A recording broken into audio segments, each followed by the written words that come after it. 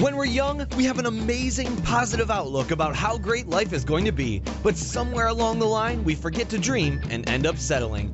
Join Up Dots features amazing people who refuse to give up and chose to go after their dreams. This is your blueprint for greatness. So here's your host, live from the back of his garden in the UK, David Ralph. Yes, hello there. Good morning to you all out there in internet land. How are we? This is episode 77 of Join Up Dots. If you're listening live, it's the 14th of July. Hopefully, you're still having a lovely summer and it hasn't been washed out like normal. That's in UK. Everywhere else, you probably have sun 365 days a year, but that's the way that we like it. Just before we go and we launch into today's conversation, I just want to give a couple of shout-outs. I want to say, first of all, welcome to Korea. I was amazed this morning when I looked at my globe of listeners and I can now see that Korea have jumped on board. So you're going to get some career advice, which is a little pun there for you. And also a big shout out to a friend of mine who's going through a bit of a rough time, but I know he listens to the show literally every day, Tony Bird. Tony, if you're listening to this today, everything's going to go all right for you. If you're gaining anything from the conversations, then if you take action and you focus on the positives, something good will come out. So Tony Bird, I salute you. So let's get on to today's show and introduce you to a guest who's a self-confessed creative maverick and believes that there's a better way for us to do things and earn a living. After being in corporate land in the UK for many years, working for such companies as Deloitte, he quit his job with the firm intention to never work again. He wanted to create a world that, in the words of Richard Branson, I don't think of work as work and play as play, it's all living. And he is anything but a man of his word, as since then he has written the best-selling book, Screw Work Let's Play, How to Do What You Love and Get Paid for It, and is now working on his second one. And while he isn't pounding away at the keyboard, he's found the time to build his own six-figure business around his programs, including the Screw Work Let's Play 30-Day Challenge, where he has inspired over 300 people around the world to find a money-making idea they love and launch it in 30 days. So let's waste no more time and start joining up dots with the one and only Mr. John Williams. How are you today, John? I'm very good, David. Thank you for inviting me along. It should be fun. It is going to be fun. We're going to be rocking and rolling. We've already had a little bit of a kind of rant pre-recording. And I always get a good feeling from somebody when they like a little bit of a kind of spicy talk before we go. Whereabouts are you? Because the accent is quite similar to mine. So you're obviously not in Arizona or Bora Bora or anywhere exotic. No, I am English. I was born and bred in the Midlands, in the West Midlands. So people say there's a tinge of Northern or Midlander in me. But I live in London now, and I've lived here for quite a while. I've just moved to Hoxton, to a place that's got a fantastic view on the 12th floor out on the whole city of London, and the sun's shining through the windows at the moment. It's very dramatic. So yeah, I'm in the kind of creative and startup hub of London right now. Are you a married man? Do you have kids? What's this sort of John Williams lifestyle? No, I'm actually free and single at the moment. So I've got a lot of freedom to do what I want and to go where I want, which is quite nice sometimes. How have you managed that, John? I got nailed quite early doors, and I don't even know how to spell freedom, let alone have freedom. So how can you do it? Well, there are advantages and disadvantages to both, aren't there? So, it's nice when I was living with someone for a couple of years and before I moved here. And there's nice things about that, obviously. And there's nice things about being on your own sometimes. So I think it's a case of find the best of what you've got. And, there are, before you get married and settle down and have children, you do have the freedom to do things like go and live anywhere in the world. So I've experimented a bit with that. I've gone and worked. I ran my business from Bali for a month and worked from Italy for 6 weeks and worked from Australia for 6 weeks. And that's, I guess, more difficult. Not impossible, but more difficult to do when you've got children and that kind of responsibility. I love that kind of vibe. It's the kind of Tim Ferriss 4-hour work week, isn't it? Yeah. That you can go where you want, set your laptop. I've told this story a couple of times, but it still blows my mind that I was in Tenerife and I was on a cliff and it was beautiful sea all around, beautiful blue sky. And as I was sitting there in this cafe waiting for my son to come up out of the water because he was having a diving lesson, I looked around and it said free Wi-Fi, and you're on a cliff in a little shack. Yeah. And I thought, really? There's free Wi-Fi? How's that work? Or Wi-Fi, as they call it out there. They don't know Wi-Fi. And I lifted up my laptop and I logged on, and I thought to myself, this has got to be the future.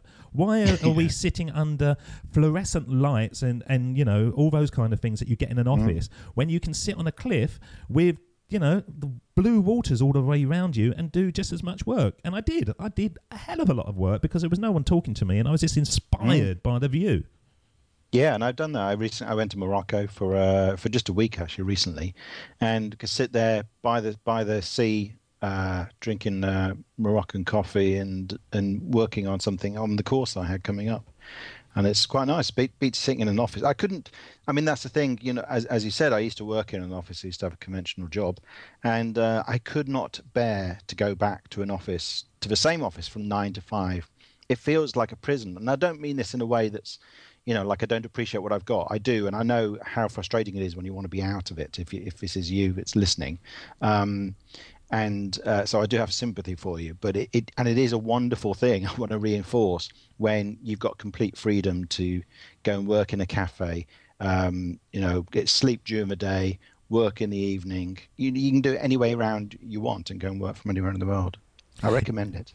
Well, I recommend it too. And if all the listeners are out there, and as I often say, you know, if you're in a job and you love your job and you love your boss and the people there are great, then good for you. You go in there and you do it better than you possibly could do until you're over-delivering to the customers and to your manager and everything.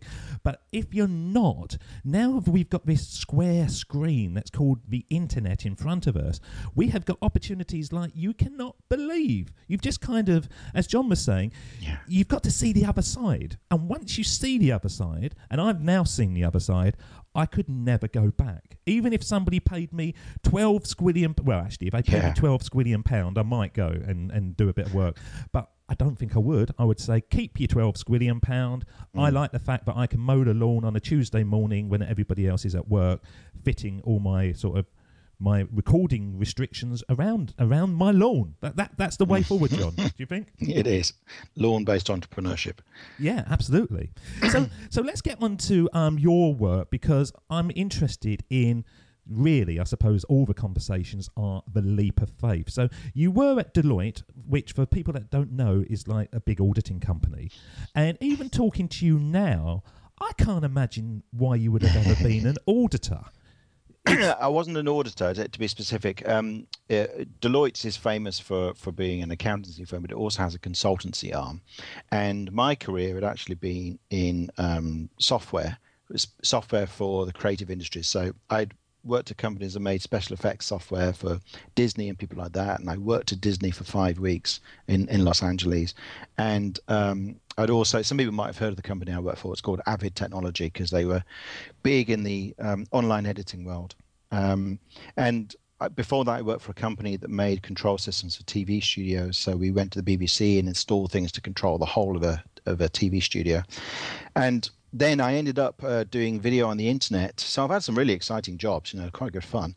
And then I got this opportunity given to me to go to Deloitte and lead a team of 5 people to do stuff for media companies, for broadcasters. That was very pioneering. And I wasn't quite prepared for the culture shock of moving from a dot-com startup that was very friendly and very creative to a big consultancy that makes billions every year around the globe and is much more conventional. And for some people, that would be their dream job, to be at Deloitte. But for me, it was a terrible fit. I mean, you know, there were some exciting things about it, but I knew I had to get out after a year, so I quit. And that's when I decided I never want to have a job for the rest of my life, and I've stuck to it, and I intend not to. So what was the culture fit, John? What was it that didn't fit you? I think it's quite conventional. I'm interested in a creative environment where people are doing innovative things, and they're doing it doesn't matter what you wear, what you look like. What matters is what comes out of your brain. And Deloitte is a bit more where you have to turn up at the right time and say the right things, and you have to look like you care. about a merger between two giant insurance companies. And whatever I did, I mostly stayed in the media kind of area. I was in the media and technology section, but it was still very dull for what I've been used to, and that was part of it. I can't do something I'm not interested in for an extended period of time. It's not a good way to spend your life, I think, which is kind of the theme of my book. Well, I think it's a theme for everyone. I'm going to play something now, which I've never played on any of the shows, and it's just something that I heard the other day, and I thought, wow, this is inspiring. I don't know if you've heard this, John. It was a speech that Jim Carrey did the other day for a university in America for the graduates. And if you can get it on the internet, on YouTube, and it's about 25 minutes long. And as you would expect from Jim Carrey, a lot of it is played for laughs, and he does the speech very well. But there's this 26-second bit in the middle, which is an absolute powerhouse. Have you heard this speech that he did, John? I think I might have seen this recently, but it'd be good to hear it again. Well, I'm going to play this now, and this is Jim Carrey, and I think this is really saying the words of John Williams. My father could have been a great comedian, but he didn't believe that was possible for him. And so he made a conservative choice. Instead, he got a safe job as an accountant, and when I was 12 years old, he was let go from that safe job, and our family had to do whatever we could to survive. I learned many great lessons from my father, not the least of which was that you can fail at what you don't want. So you might as well take a chance on doing what you love. That is amazing, isn't it? Yeah, I love that. And I think we've reached a very important point in history, which makes what Jim's talking about even more critical. And that's that the safe choice, and this is actually a phrase of Seth Godin's, the marketing guru, the business guru, is that the safe choice is no longer safe. So the idea that going into a career and sticking at it and hoping that they don't fire you or make you redundant is not a safe option, because things are so tumultuous in the economy, and there really are some very big changes coming to do with globalization. China and India are only really just getting started to have an impact on the way a lot of people who do very skillful work, that impact's only starting to come. So we're seeing the simpler work being outsourced to other countries, but we're going to start seeing more and more really skilled work disappearing to other places, where if someone very smart and very well educated in India or China can do something, even if it's law or medical stuff or whatever it might be, then someone's going to outsource it to there because it will save them some money. So we're in a very big state of change, and this is why I firmly believe that the single most important skill you can have right now is to know how to make an idea happen.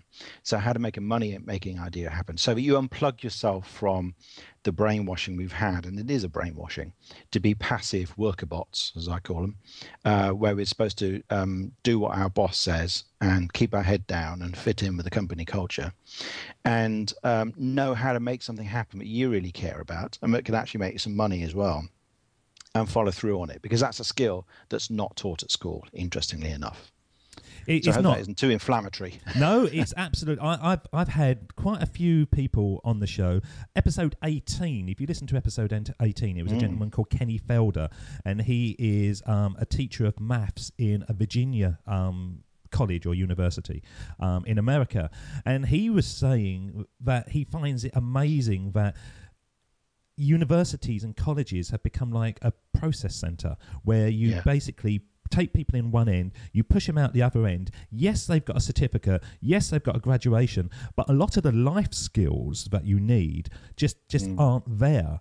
My son's 12, and he is going through senior school, and it's his first year in senior school, and he goes up to work. It would be nice if he went to work, because he's a lazy little what's it if he's listening.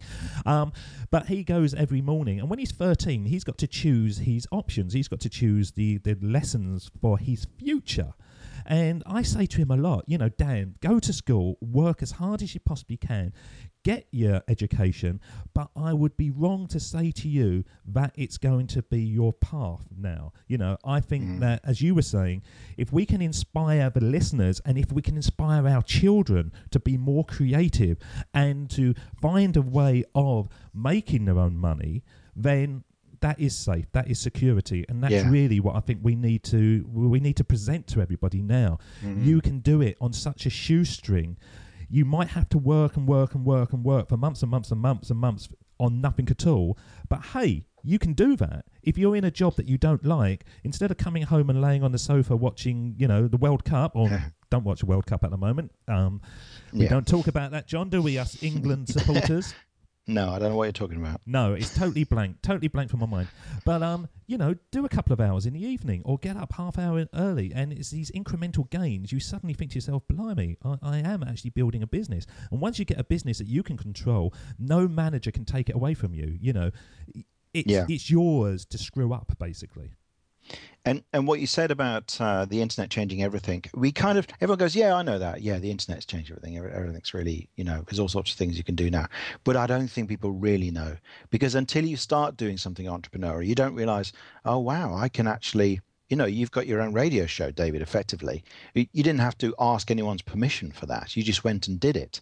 And, you create this great thing that's got massive momentum. So no one could take against you and go, oh, we got enough guys called Dave already doing shows, or we don't like where you come from or anything like that. No one can turn you down.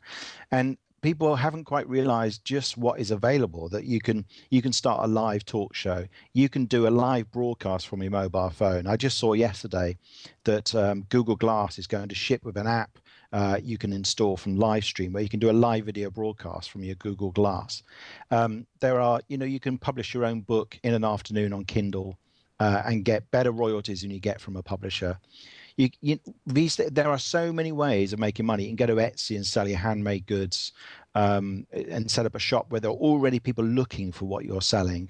You can go to Meetup if you want to do a live event and list something where you can start getting people straight away, particularly if you're in a city like a big city like London or somewhere else in the world, and list something and say, I want to get people together who are interested in adventure sports or entrepreneurship or creative writing. And you can have a whole bunch of people turning up before you know it, turn it into a regular event, start charging them some of money, and you've got a little bit of income already. And then you can take that audience and say, hey, would you like to come and do a weekend workshop with me? I'm bringing in some experts who know about this topic, or I'm taking us out to do a rally drive or something, whatever your topic is, and charge them some more money.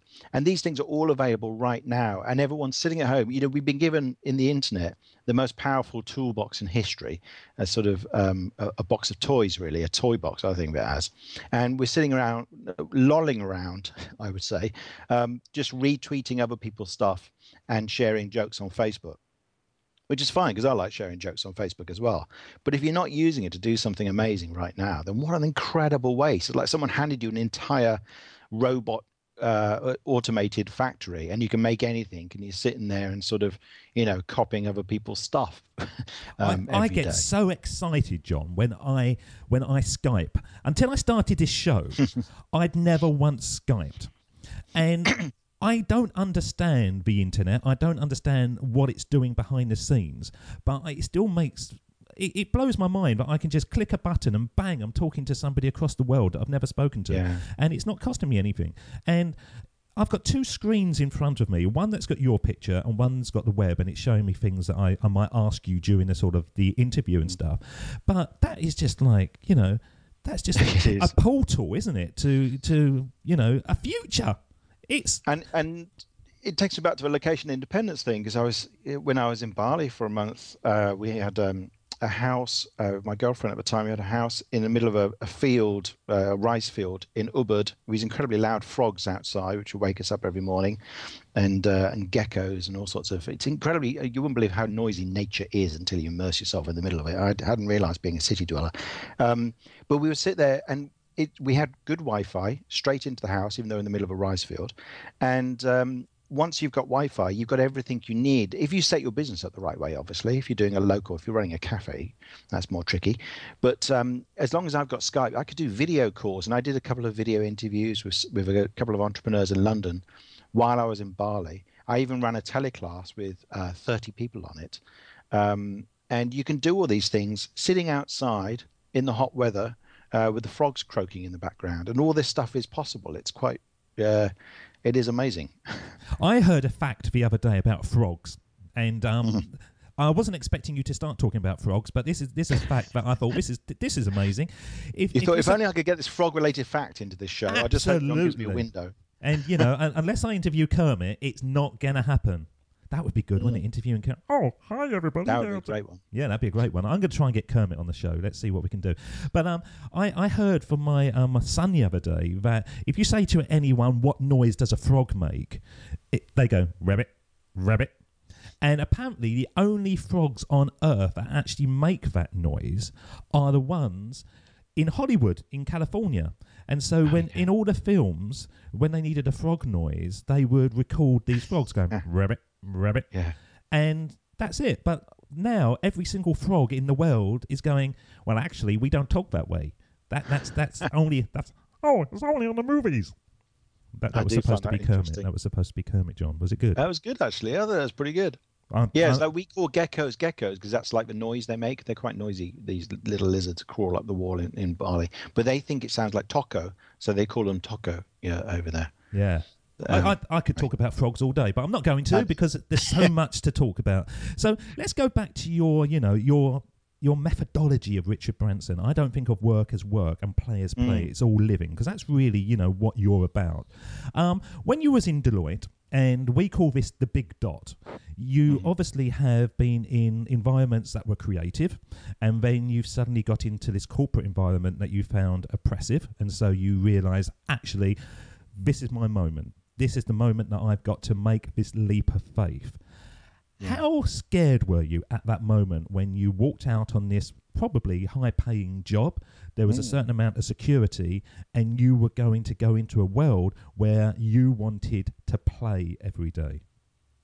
Well, it was a high-paying job, and it was very scary. But I thought I just have to get out of here because I'm very aware that we don't know how long we've got to live. My father died when he was 34 in a car accident.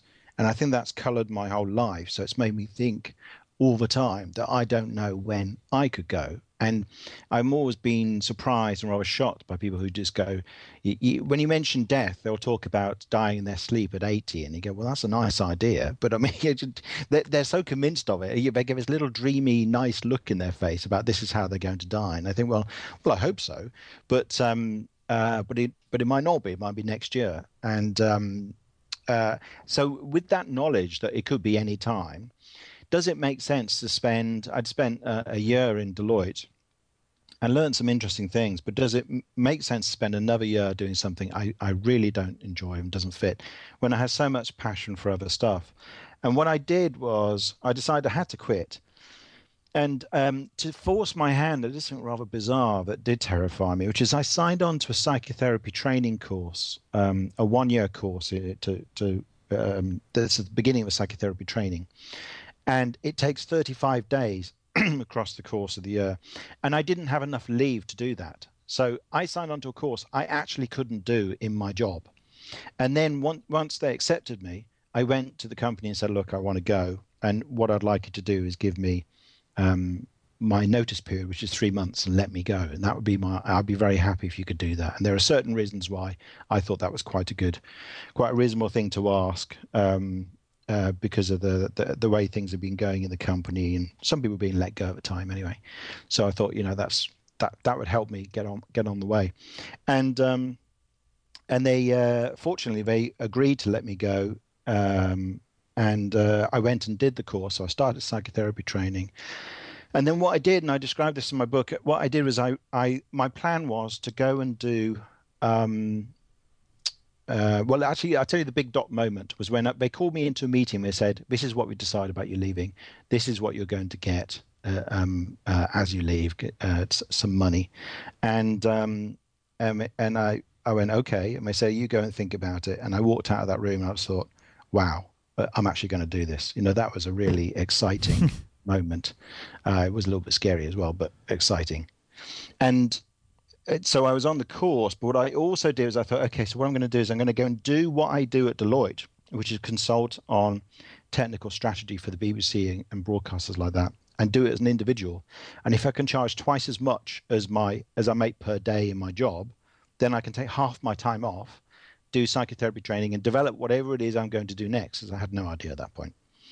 And in actual fact, I ended up very quickly after maybe that month. Well, what happened was I called everyone I knew, and I decided very specifically, and this is an important piece of advice for people who want to make this transition. I didn't call anybody and everybody. I decided I wanted a project at the BBC for multiple reasons. One, they're very prestigious, so it looked great on my CV.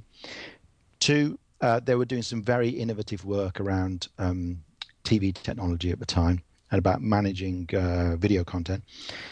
And three, I had some contacts in there already. So I thought, I'm just going to phone everybody and anybody in the BBC or around the BBC until I get a project in there. I know I can get one and they can pay me independently.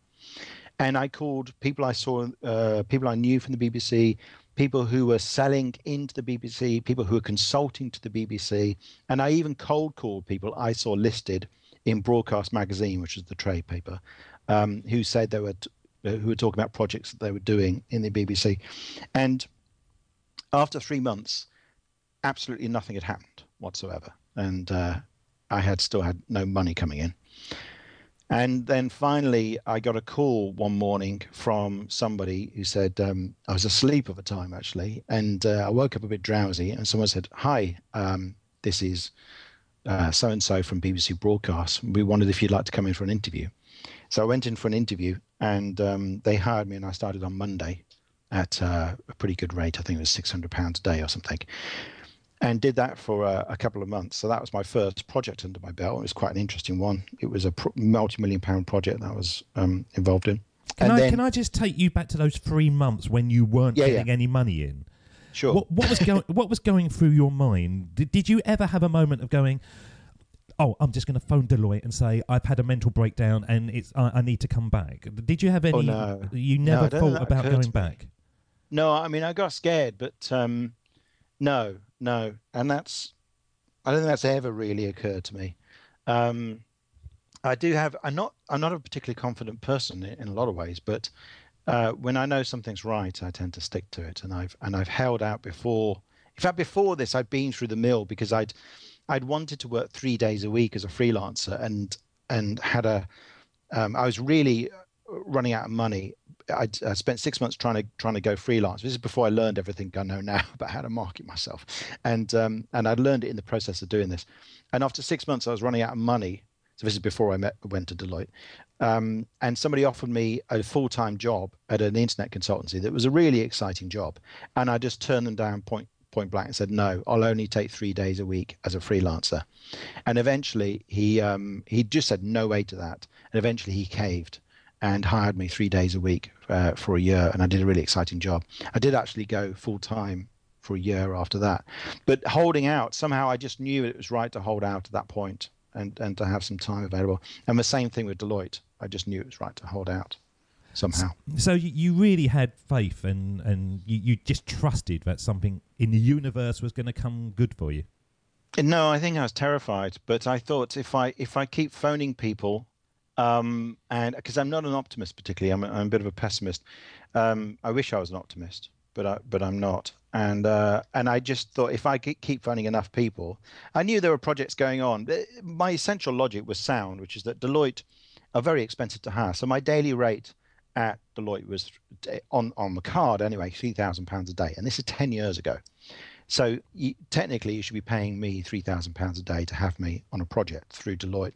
Now, most people, because this technology was very early, it was clearly going to explode and become massive. It was about how to manage massive libraries of millions of hours of video. It was going to become huge, but it was so early that no one wanted to pay Deloitte £1 million for a basic project.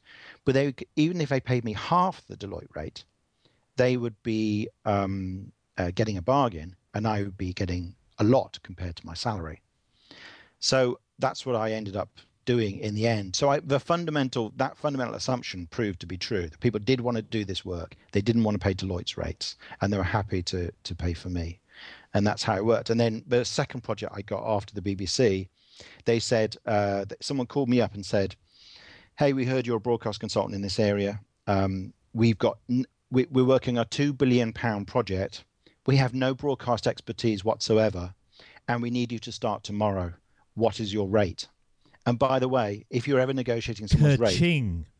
yeah, that's how not to do it. Oh, is it not? I would have gone, right, okay, let's put an extra naught on there. Oh, and another naught. For them, though, it's the wrong thing to say because, of course, I doubled my rate immediately. Yeah. So and then they said yes straight away, and I bet you think, oh, I should have trebled it. I know. No, they did go up. I actually said, and one of the great strengths of, one of the great skills of making really good money is the ability to say your rate with a straight face. Fortunately, I was on the phone with this person. But honestly, if you have problems saying, it doesn't matter if it's £1,100 a day, £3,000 a day, or £300 a day, the same anxieties come out for everyone. So you need to stand in front of a mirror and practice saying, I cost £300 a day, or £50 an hour, or £1,100 an hour, whatever the figure is. It doesn't matter. Whatever's shocking for you, you need to practice saying that until you can do it and feel like that's normal. So when this guy said, how much is your rate? And I thought, it's got to be at least 1,000, but I can't say 1,000 because it sounds like a round number. So I'll say 1,100. And he says, does that include VAT? I went, no, VAT's on top of that. And he went, okay. And he kind of swallowed, I think, briefly. And then I started a few days later on this project and ended up making something like £100,000 out of that project and related projects that followed on from it and other work around that area.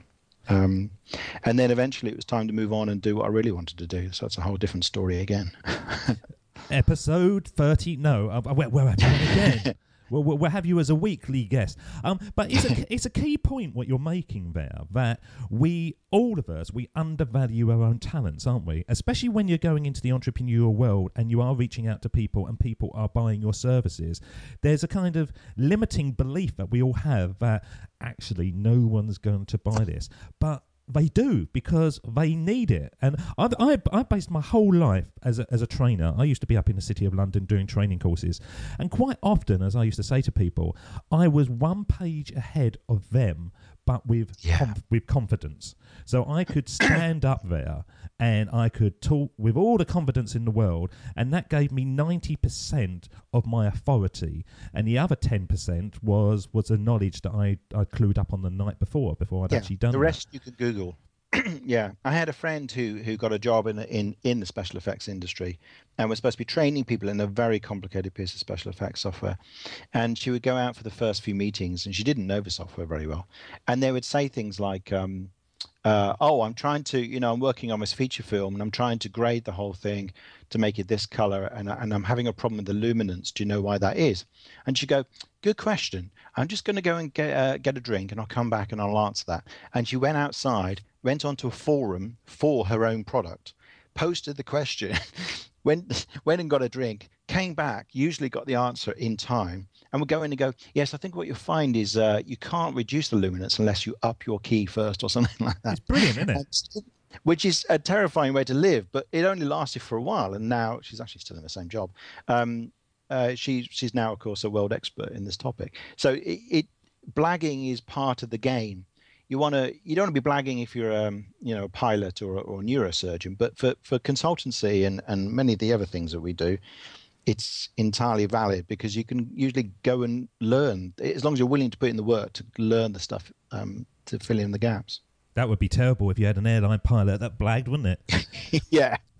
Just go, oh, right, storm. Let me just Google how to fly through a storm. Yeah. Hello, this is John. We're going to be flying at 40,000 feet. This is the first time I've ever done this, but I think that would be fun, though, wouldn't it, if you were an airline pilot? It'd be fun to say over the tannoy, that's for sure. Yeah. Right, okay. What I'm going to do now, John, I want to bring on Steve Jobs, because it is really the sort of the moment of the show that links everything together. And this is the speech that he did back in 2005, and it's got great resonance to most people. I'm going to play it, and then I'm going to ask your feelings on this and whether you remember when you first heard it and whether it has played a part in your life. So this is Steve Jobs. Of course, it was impossible to connect the dots looking forward when I was in college, but it was very, very clear looking backwards 10 years later. Again, you can't connect the dots looking forward. You can only connect them looking backwards. So you have to trust that the dots will somehow connect in your future. You have to trust in something. your gut, destiny, life, karma, whatever. Because believing that the dots will connect down the road will give you the confidence to follow your heart, even when it leads you off the well-worn path. And that will make all the difference. What do you reckon, Mr. Williams? Well, that speech was a big inspiration. When I was writing my book in 2009, it captured the whole, pretty much everything he said in the speech was at the heart of what I was writing about. And he speaks very eloquently about death at that time. And I quoted that as well, which I think is a big part of, as I've said, about remembering you're going to die. I think his phrase is, remembering I'm going to die is the best tool I know for keeping me on track, or some words to that effect. And what I'm teaching in my courses now, when I made this second shift into helping people do what they love and get paid for it, the big programs I run, I'm running one at the moment, 300 people on it around the world. We do this twice a year. It's called the 30-day challenge. And one of the key principles is to, at the beginning, don't wait to find your passion, because that's one of the mistakes people think, but they shouldn't do anything until they found their passion. You find your passion by playing it out. What you do in the early stages, you follow the energy. So what the stuff that excites you and energizes you right now, if you follow that path, which evolves as time goes on, because once you've got into one topic, then you get into another, then that will take you somewhere useful and interesting. And I suppose what connects the dots actually is you. It's the development of you and the growth of you from who you were at the beginning to who you're going to become. And you can't know who that is until you start doing this process, until you start playing it out. And so that's what we're saying. We say, when you're trying to find the thing that's going to make you a millionaire or make you incredibly happy and whatever else, you start with square one, is what energizes me, what excites me right now. And there may be a whole bunch of things that excite you, and you need to combine them all, or you take one of them in particular and you take that one forward. But you just start with anything if necessary, anything that excites you. And I think that's the part when I think of if you've seen the graphic by Dimitri Martin, which is how people think success works, which is a straight line from A to B. And then there's how success really works. Yeah. And in between the A and B, there's a massive great squiggle that looks like a tumbled cable. It's completely insane. And that's what really happens. So you start out and you just follow your nose. And at each step, you work out where to go next. And then you end up somewhere really exciting. And people, for some reason, don't think it works like that. Well, but this is the problem, isn't it? I'm going to be on a show next week called Zen People, I believe it's called. It's a chap in Los Angeles. And we're actually going to be discussing the fact that we benchmark ourselves against success and it stops us doing anything. And really, it's those incremental gains, it's those leaps of faith, it's all those things that aren't sexy so we don't hear them in the show highlights, that actually get you to the level of success. And as you say, we all want to have that straight line. In this show, I've done 100 shows now, and the first maybe 30 was adrenaline. I didn't know what I was doing, and I was just kind of pressing record, hoping it was doing it, trying to think of things to say. Then I think the next 30, I think I started to hopefully not dip, but I became a little bit comfortable. But now I actually feel myself really excited. Hopefully it comes out on the mic. When I think to myself, I'm speaking to John Williams today and I've got some guests lined up that are amazing. And when I started at the beginning, I couldn't even comprehend how I would get guests like this on the show. And then people are coming to me now and I'm thinking, this is even better. And some of these people I've never heard of. And then I do a bit sort of stalking and sort of reading their backgrounds. And I think, wow, this is a conversation, and it just moves you on. It moves you on, moves you on. And I am so excited about seeing where this thing can go, because I just can't get enough of it. It's like, I'll be honest, last night I went out and I had too many beers. I met a friend that I haven't met for a long time. We had too many beers, and maybe half hour before we started recording, I was thinking to myself, this is a bad idea. I shouldn't have drunk that much last night. I'm going to come over a bit low key. But as soon as you press record and the conversations and the powerhouse information that you're giving our listeners, you can't help being infused, can you? You feel like running around your garden shouting, we have got a future. You just need to get out there and take action. Yeah.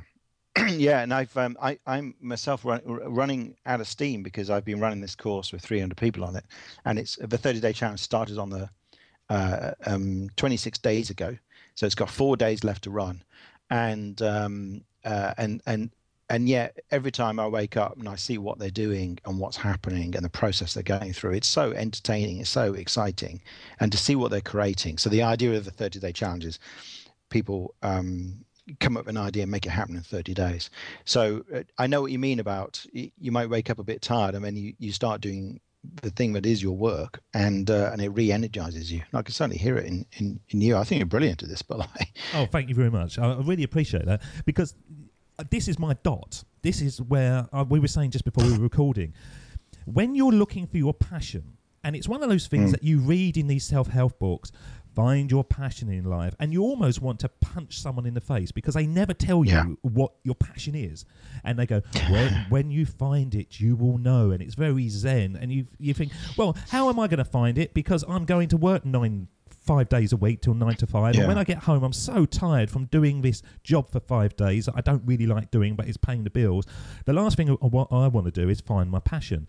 Now the horrible thing about it is, when you do find your passion, you understand exactly what all these people are saying, because it's the thing that's in you. And the tagline to our show is connecting our past by building our future. And one of the themes, John, that has come out more and more and more is, if you go back to the childhood John Williams, the things that you loved doing. You know, I bet you were somebody that liked getting friends together and making clubs and creating things and writing, and I bet all those things. Yeah. Then you go to work and forget all about it, because you just get a job and you move into a career that, if you be honest, it's not really your passion, but it just pays well.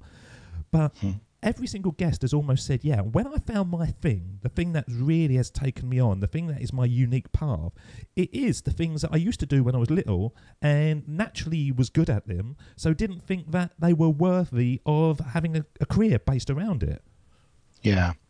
Yeah, and I've recently been interviewing some entrepreneurs who are absolutely fascinating. Some of whom have done my courses, and some of their careers are so obscure. Lizzie Ostrom, who runs perfume events and scent events in London, and she has themed nights where you come along with scratch and sniff cards, or you have perfumes on a certain theme and smell them and talk about them. Someone gives a talk and drinks and stuff, so social events.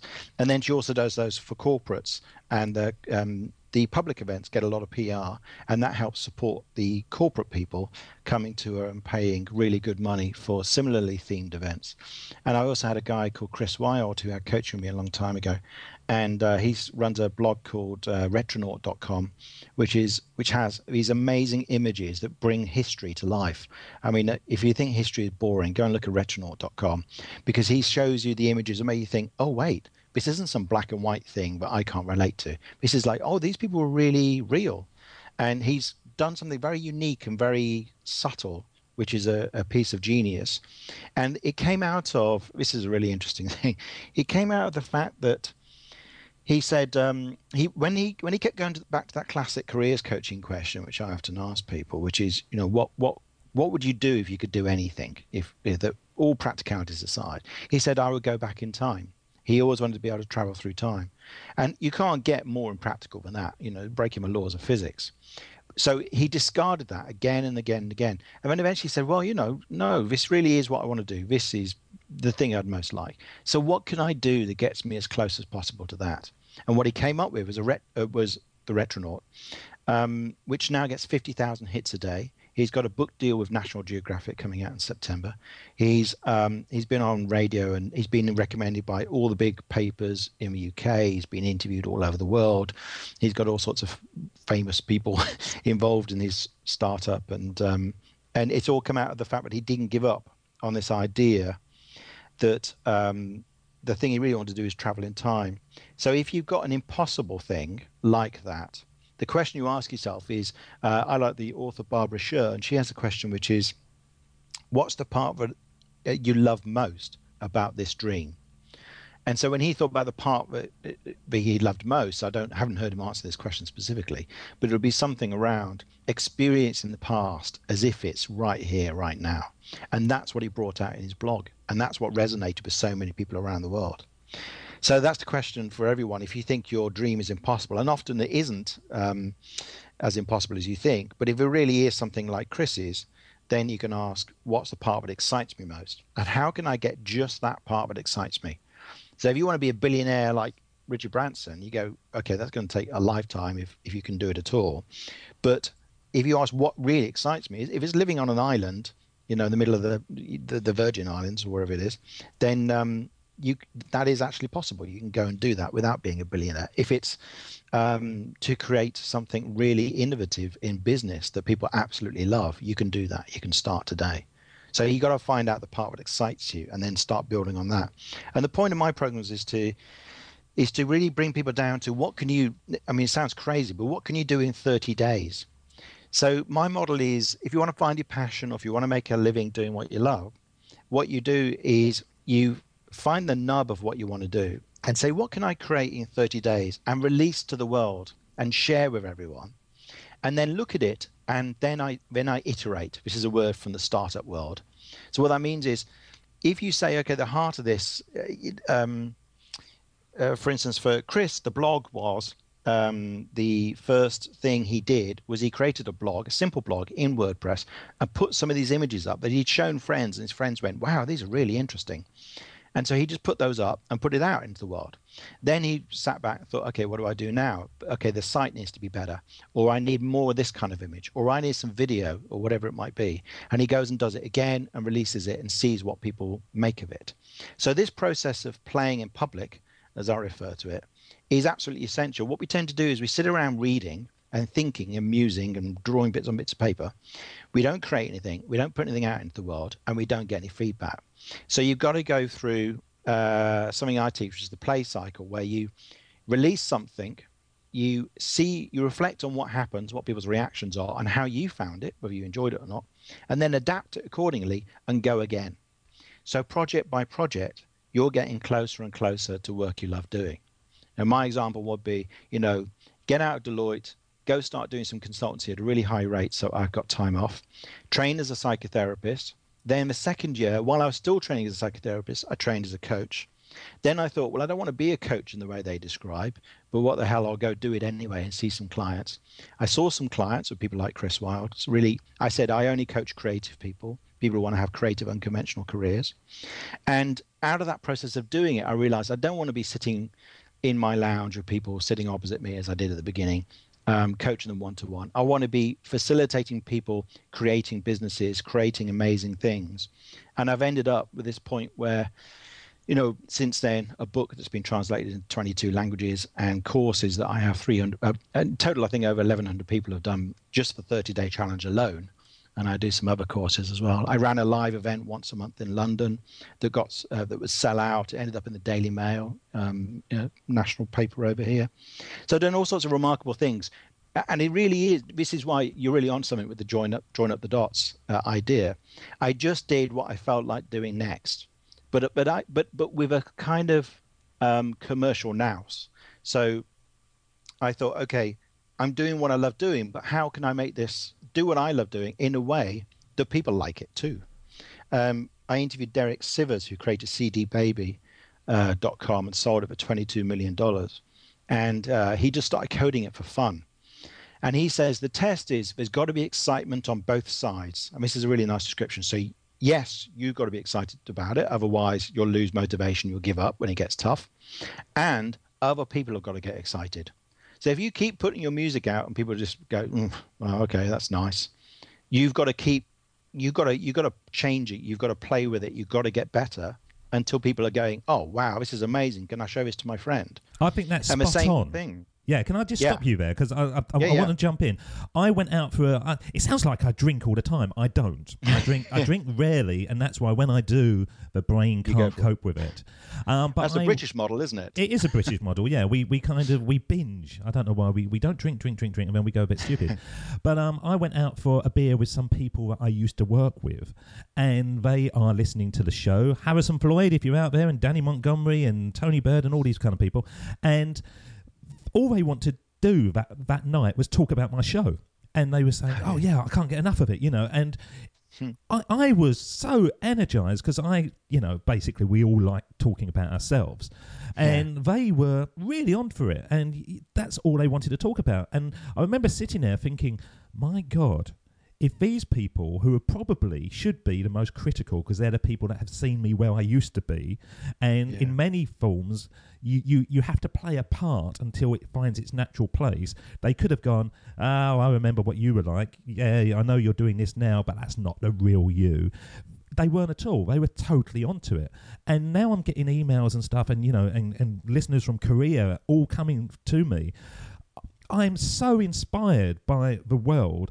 I couldn't conceive of going back and doing a training course for 20 people in a boardroom somewhere. I just think my voice is blasting out across the world, and it's astonishing. It is totally astonishing. And when you get the powerful emails, and I've had 3 or 4 recently where people have said, you have changed my life, and I've never met these people, and I kind of think, wow, with power comes great responsibility. And this, Spider-Man said that, and I now know what he means. It's a global thing. And if you've got the power and the inspiration and the passion, and you love what you're doing and all those kind of things, people generally will resonate to it, won't they?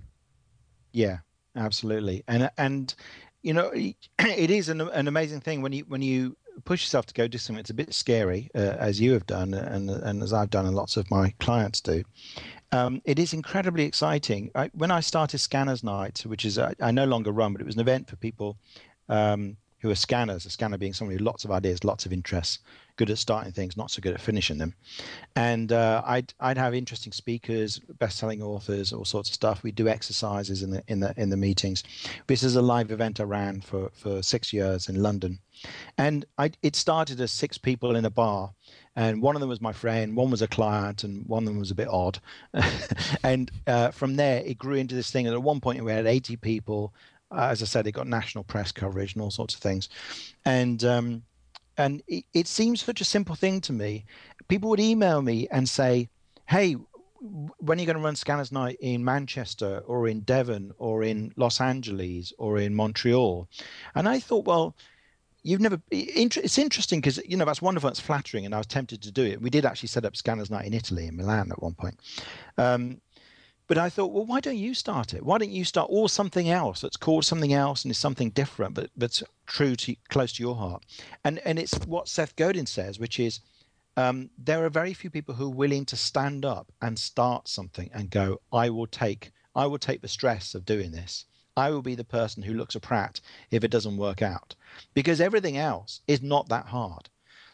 Getting people to turn up at an event, I got good at marketing, so you can learn about marketing, but you can run it on meetup.com to start with and get people coming along. And as long as you've got some of your mates in the room, it won't be an empty room. So it's not that hard. But what's weird is that we don't want to do it because we've been trained for so many years through school to be passive and to not stand up and say, hey, I'm doing something different. I'm willing to take the rap for this. It's like, keep your head down, make sure you don't do anything embarrassing, make sure you don't do anything that could possibly go wrong.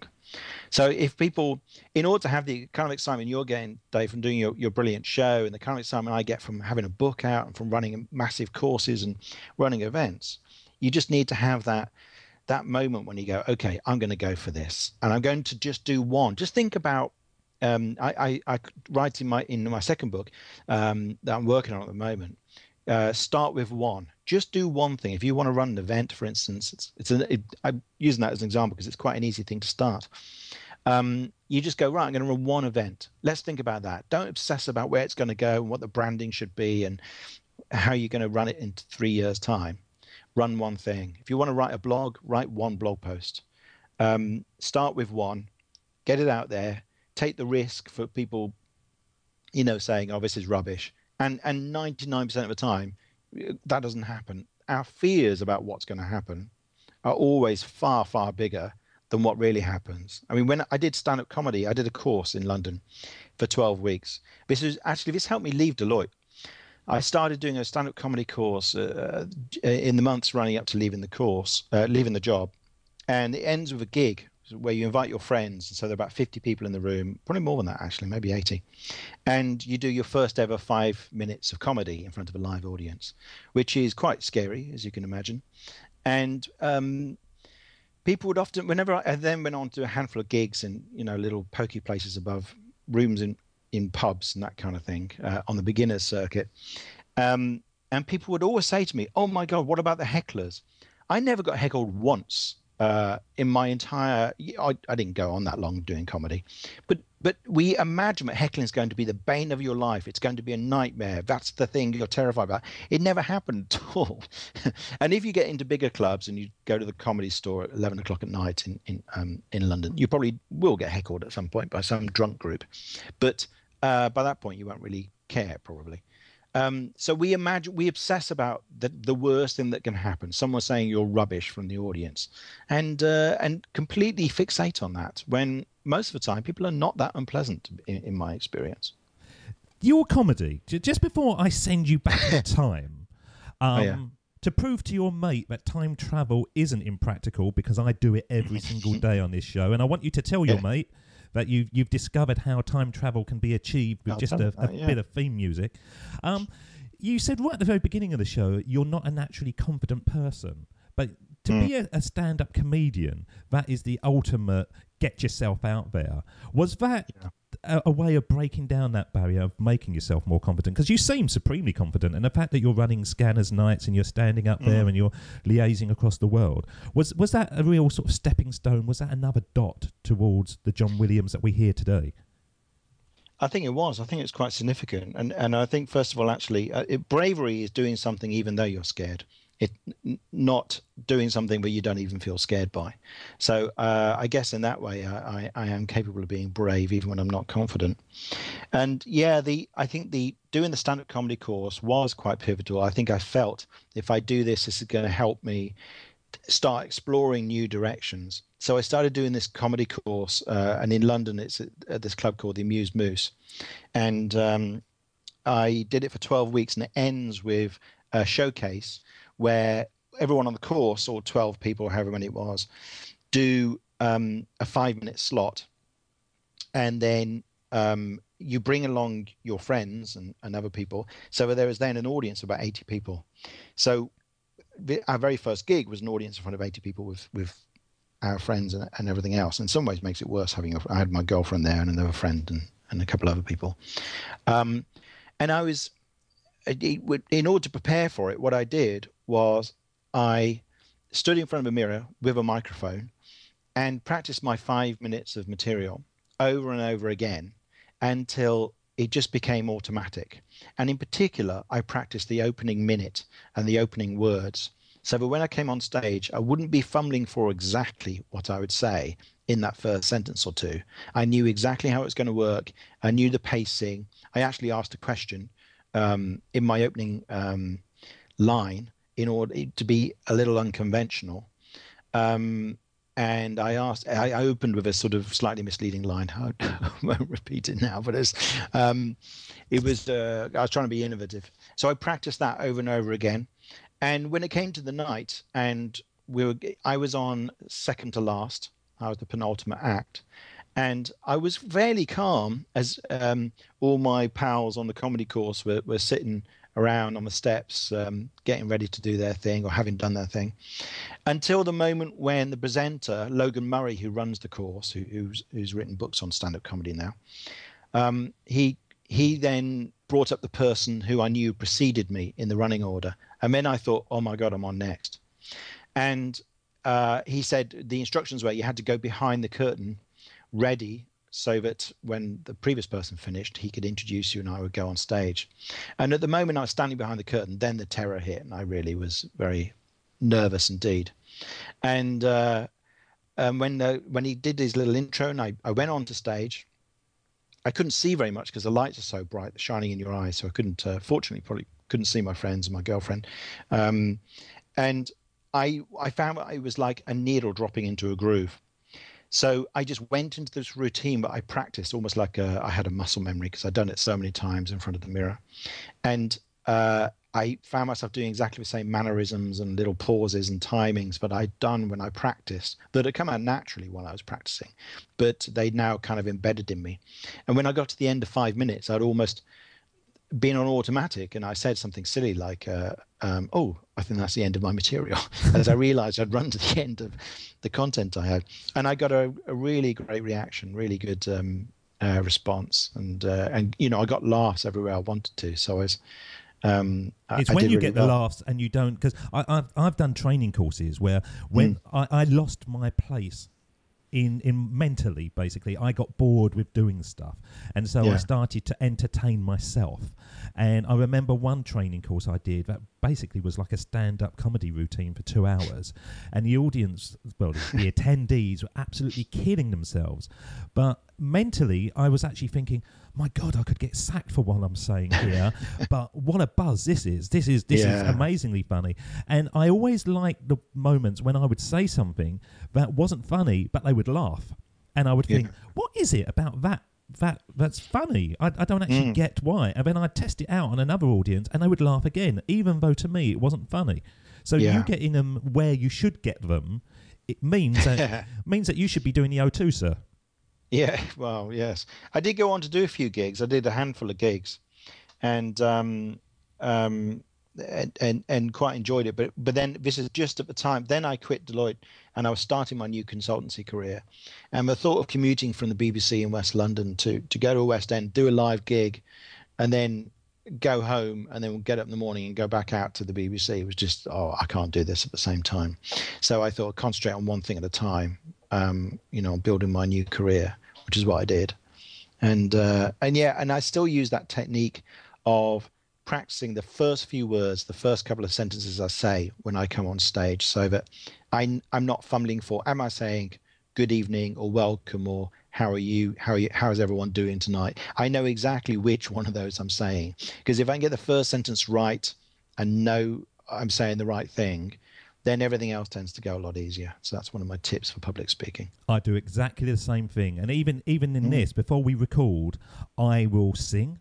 And I've got Never Gonna Give You Up by Rick Astley. I will always go for a burst of that, and then I will do a few silly voices, and it kind of gets me into the sort of presenting, because it is presenting on the mic. It's just a different way of doing it. Yeah. And then when I come through to you the very first time, hopefully I'm already up and I'm inspired to sort of to build a connection and make a great show. So I think that's an absolute nailed down point. If anybody is presenting, know your first 30 seconds, and then if you've got your first 30 seconds when the nerves are at their highest, then you're gonna nail it. You're gonna do great things.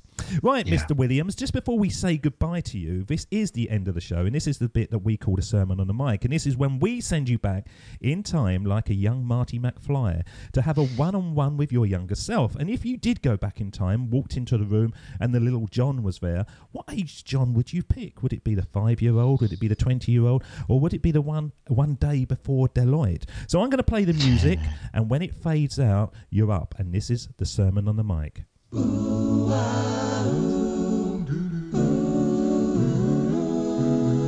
Here we go with the best bit of the show, the sermon on the mic, the sermon on the mic.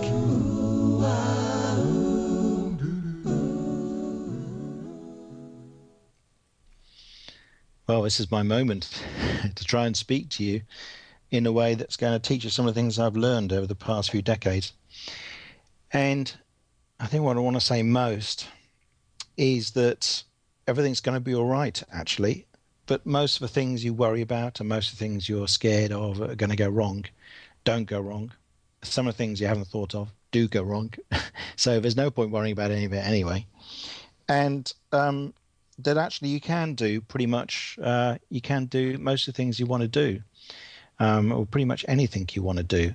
And one of the things that's important that I want you to know is that if you spend too long trying to decide what to do, then you don't get anything done. And I recommend you start reading biographies of famous, successful people you really like earlier. People like Richard Branson and Brian Eno, and musicians and comedians, and find out how they started. Because what you'll find is that all of those people don't deliberate endlessly about what to do with their life. They go and do a project. So discover the joy of doing projects. Throw away all your ideas about careers and even about a business and what business would you start if you wanted to have a business. Instead, just think, what project do you want to do now? And don't just dabble, actually finish something and ship it. If you want to play with your electronic music, which you love, produce an album and make sure that you do it and get other people to help you. And that brings up another point, which is other people will be more than happy to help you if you help them. So you don't have to do all this stuff on your own.